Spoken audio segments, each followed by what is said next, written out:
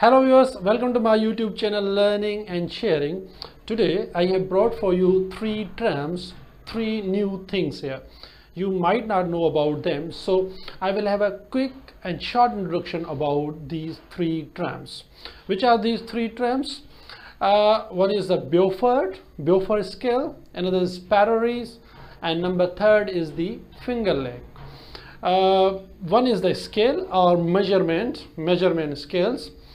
Another is the water body or water feature, and number third is the grassland feature. So these three are different from each other, so we will have a explanation and discussion on them.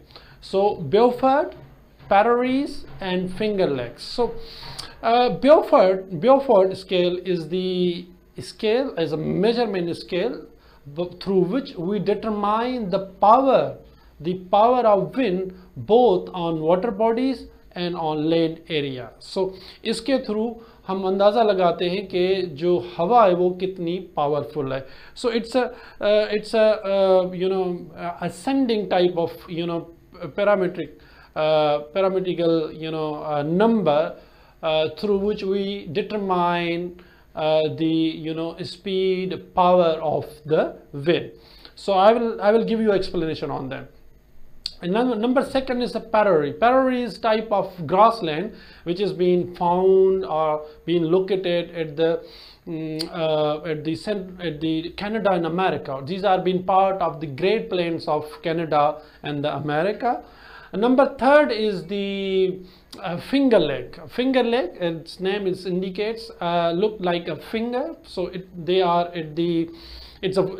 the water bodies which are being found at the middle, at the central part of America, North America, which are very close, very near to the New York City. So these are the three terms which we'll discuss here in our video today. As I told you earlier, there will be a very short, a quick introduction of these three terms. So let's go to the details of these three terms. So yes, now we'll discuss in detail these three things: finger leg, Beaufort scales, and Prairies. Finger leg, the finger legs are a group of 11 long, narrow, roughly north-south legs in the area informally called the finger legs, which has been located in the United States, particularly in the New York. So this is this finger leg. Finger legs are based on 11 narrow legs of you can see here in the images. So these are the 11 narrow, roughly long. They are been running from north to south. So a finger leg, let's discuss in detail what does mean by the finger legs, how this name is being got. So a finger leg, also known as either a fjord lake or trough lake, is a narrow linear body of water occupying a glacially over deepened valley and sometimes impounded by moraine dams. So basically, the finger lakes are being formed due to the movement of the glaciers. So once the glaciers were moving in a direction, once direction start to erode the the land which is being falling down, land which is being at the bottom of that area. So basically जो finger legs हैं वो glacier movement की वजह से बनी हुई है. जहाँ glacier move कर रहा था तो वो उसके नीचे जो जमीन थी वो उसको वो काटती गई, and they become the finger legs. So where one end of finger leg is drowned by the sea, it becomes a fjord or sea lock. So you might know about how fjords has been formed. It is once the lakes are being fallen in the ocean or bigger water bodies, they become the fjord. So finger lake actually 11 lakes which are being located in the New York region. So you can see here. So the finger lakes are known for producing excellent wine, particularly for world-renowned releasing. The regions are famous for number of breweries, distilleries, and hard cider production. In this area, Finger Lakes is so famous, so popular for recreation, for the entertainment, There's a regular visitors. They go there and they entertain themselves. Most probably, this land has been famous for some breweries, some sort of liquid production. So, particularly wine and alcohol, which are being mostly found in this particular area. So, is a hard cider production. There are 11 gorgeous finger lakes providing multi let of recreational activity include water biking, kayaking, canoeing, paddle boarding, swimming, jet skiing, sailing and fishing from west to east. So you can, if you are in this part of the world, you will have a lots of fun there. So there's a different type of sports are being doing there. यहाँ पे मुख्तलिफ किस्म के sports होते हैं because this particular area is being famous for entertainment and fun. And so what lakes we have? So there are different names of those lakes. So Kansas, Helmok, Kendais, Honoi, Kandogai, Quaka, Sansa. So these are the names of these lakes which are being found this part of the world.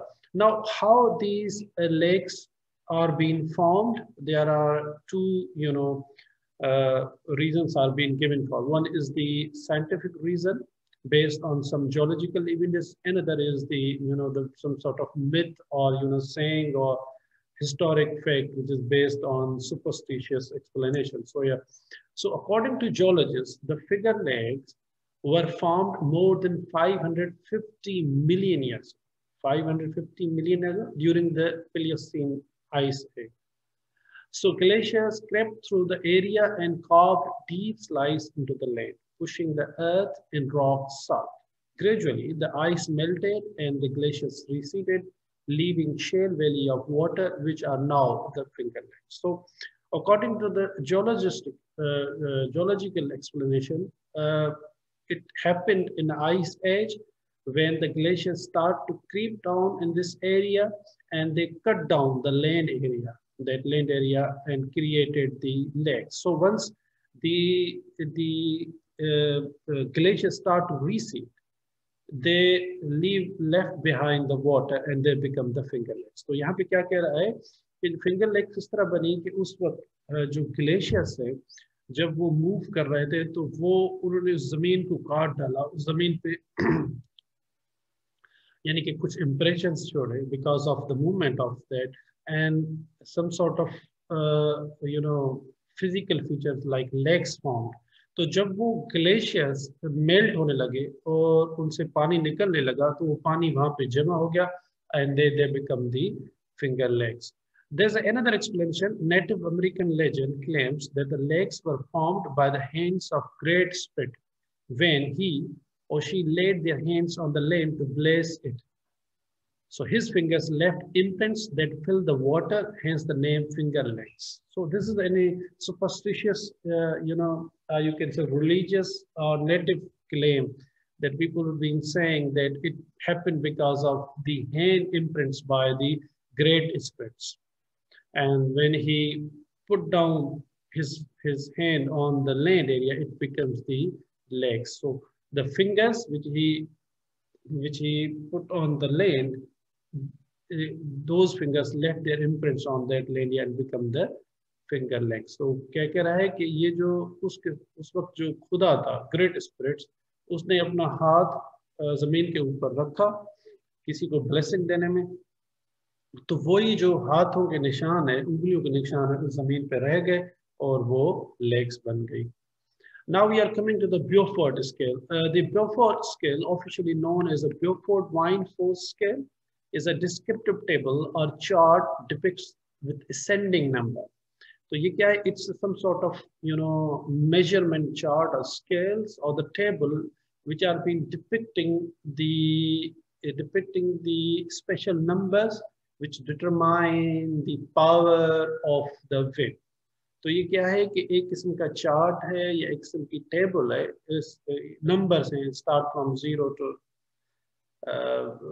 13 तो उसके तनाज़ुर में you can understand how much the powerful wind is that area. So the scale determined force of wind by series of numbers from 0 to 12. Actually this series start from 0 and end is 12. So the Beaufort scale goes all the way to 17, but last 5 numbers only apply to tropical typhoons. So these numbers are only used in the area around China and the Taiwan. So what has been said, actually this number was from 0 to 17, but the last 5 digits being now is being taken away because last 5 digits just showing the tropical typhoons, and it only happens in China. So if you're not in China and Taiwan, then you just relying on numbers from 0 to 12. The scale is named after Sir Francis Beaufort of the British Royal Navy. In 1805, he devised a method of describing wind force according to procedure for setting sails on the warship. So this scale was made by the British Royal Navy man Sir Francis Beaufort in 1805. He's devised the method. He gave us the methods. Through that measure we can understand we can record the the wind force of the aircraft. So Beaufort scale is useful for estimating wind power without wind instruments. So if you don't have any particular instrument, you can easily determine or record or feel the power of the wind also. We'll see how it happens here. So this is the scale. Beaufort scale start from 0 to 12. It's from 0 to 12. You can see here from 0 is under 1, wind speed, which is miles per hour. So it's a calm. 0 is a calm. And so calm, smoke rises vertical. So you can see the smoke has no any movement. No any deflection in the smoke. So it's very calm. So number 1, from 1 to 3, it's a light air. So you can see here the smoke is being slightly drifted or diverted. Then number 2 is 4 to 7, it's a light breeze. A wind felt on the face leaves rustle, whereas winds begin to move. So you can see here it's a slightly movement of the air. The number 3 is a gentle breeze, which leaves small twigs in constant motion, light flags extended. So if you look at the flags, you can see not only the direction, but you can also understand the wind movement also there. Number 4 is moderate breeze. Dust, leaves and loose paper raised up, small branches move. तो जो दरख्त के smaller branches है वो move करती हैं, मट्टी उड़ती है, और जो छोटे छोटे जो पत्ते हैं और जो पेपर है वो उड़ते हैं. Number 5 is fresh breeze. Fresh breeze with small trees begin the soil. तो जो छोटे छोटे trees हैं वो they start to swing. So similar, like if you go from 6 to 12, so you have a different, feelings, different status of these times. So we have a strong breeze. Then we have number 7 is a moderate gale. Then we have 8 is a fresh gales. So twigs and small branches broken off the trees. So again, when you have a fresh gale, number 8, so the branches or twigs of the trees start to break down. So number 9 is a strong gale, slight structural damage occurs, slate brown from the roof. तो जो है ना slight blown from the slate, तो जो छत हैं वो भी उड़ सकती है, उनका ऊपर वाला हिस्सा उड़ सकता है, ऊपर वाला मटीरियल उड़ सकता है. Number 10 is a whole gale. So it is like this one is also. Then we have a storm also. Then we have also a storm here. Number 11 is the storm. Number 11 is a storm here. So very, very rarely experienced of the land, usually with a widespread damage. So number 12 is the hurricane force where violence and destruction have been there. So you can see, you can understand from there the numbers. So this is the same thing, calm and still, it goes up to 12. This is another also explanation of that Beaufort scales. So we have a different, you can understand from here. So the scale is now rarely used by the professional meteorologist, having been largely replaced by more objective method of determining wind speed. So now the scale is not being used, frequently. It's being used rarely. कभी कभार इस्तेमाल होता है, because now we have a more objective method of determining the wind speeds. अब बहुत सारे आलात आ गए, बहुत सारे डिवाइसेस आ गए जिससे हम जमीन हवा की ना सिर्फ स्पीड पर उसके पावर को भी कर। सो such as using anemometers, tracking wind echoes with Doppler radars, and monitoring the deflection of rising weather balloons and radio sounds from their points of release. So we have a different things: anemometer, tracking wind echoes. So these are the latest technology, latest devices through which we can determine the wind power. So nevertheless, it is still useful in estimating the wind characteristics over a large area. So if you are being in a larger areas, you can still use this scale, and it may be used to estimate the wind where there is no wind instrument. The biggest advantage of this scale is that once you don't have any instrument, you can use it. Otherwise, it has been not used here. तो अगर आपके पास और कोई instrument नहीं है तो आप इसको यूज कर सकते हैं. Number third is the Prairies. So Prairies is a large open area of grassland, especially found in the middle of America. So Prairies are the grasslands which are being found in North America. So America के बीच में पाए जाते हैं. Mostly it's also been found in Canada also. Especially this is a grassland. So the place is a moderate temperature, moderate rainfall, and a few sparse trees. So what type of condition we have? The Prairies have a moderate temperature. वहाँ पे moderate temperature होता है, moderate rainfall होता है, ना ज़्यादा rainfall हो ना कम होता है, और temperature भी इस तरह होता है, ना ज़्यादा होता है ना कम होता है. And we have a sparse trees. कहीं कहीं पे हमें trees नजर आती है, बाकी पूरा open होता है, and it is be based on the grass. जहाँ पे grass मौजूद हो तो we call that the Prairies. Prairies is a word French that means meadow.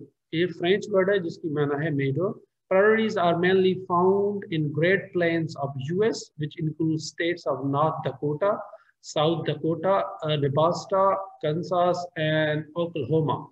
So it is being found in the plainer areas, which has been popular known as the Great Plains of America, and it's been found in different states like Dakota, South Dakota, and Kansas. So the Prairies cover almost 1.5 million square miles of land in USA. If you look at how much area has been covered, 1.5 million square miles of the USA land area has been covered by the Prairies. So it was all about the these things. If you like my videos, please subscribe my channel. Also share with your friends to have more videos in future, and also click the button so you have a quick quick view of my videos. So till then, take care of yourself. See you very soon.